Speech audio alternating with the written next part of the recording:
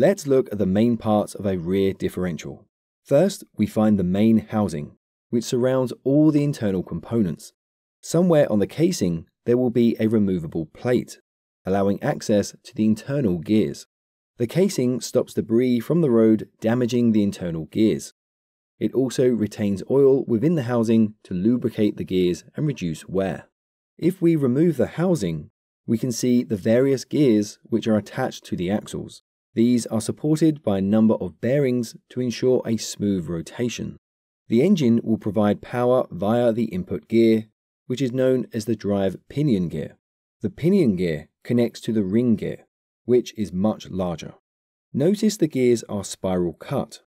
They could be straight cut, but a spiral cut increases the contact surface area. In this example, we have 43 ring teeth and 11 pinion teeth, and so the ratio is about 3.9 to 1. A low ratio increases the fuel efficiency, but it decreases acceleration. A high ratio decreases fuel efficiency, but it increases acceleration. So car designers need to take this into consideration. The ring gear is mounted to the differential casing. This then supports two smaller internal gears known as the spider gears. The spider gears are often joined with a small metal shaft. When the ring gear rotates, the spider gears will travel around the same axis. However, the spider gears can rotate on their own axis. We use two spider gears to distribute the forces evenly.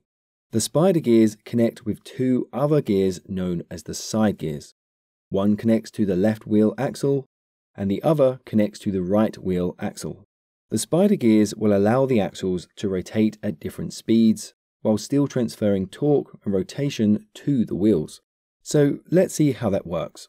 You can also learn how the starter motor and the car battery work in our previous videos. Links down below for that. Let's understand how the open differential works. The engine is providing the power through the pistons moving up and down, which rotates the camshaft.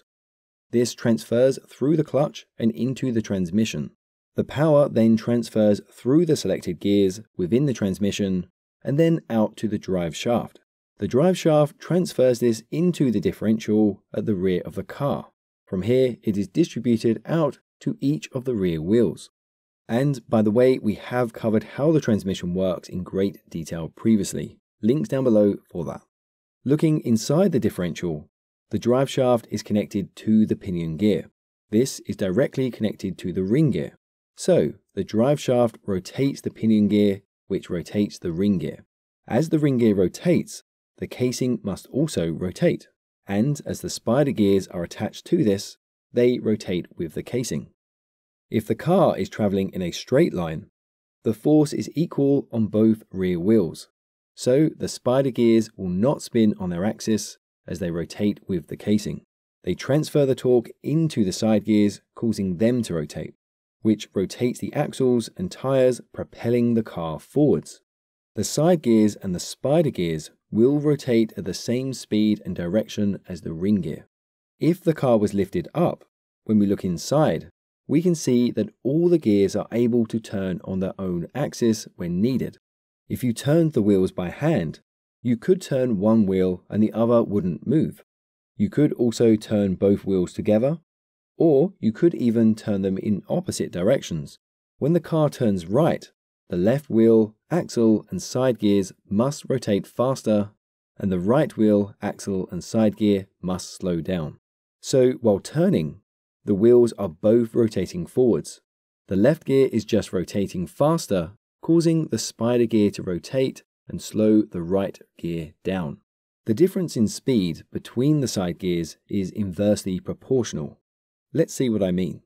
Going straight, both wheels might rotate at say 300 RPM, but when turning right, the left wheel might rotate at 360 RPM, while the right side wheel rotates at 240 RPM. So while one increases, the other decreases, and the difference is inversely proportional to each other. Check out one of these videos to continue learning about automotive engineering. And don't forget to follow us on Facebook, Instagram, LinkedIn, Twitter, TikTok, and theengineeringmindset.com.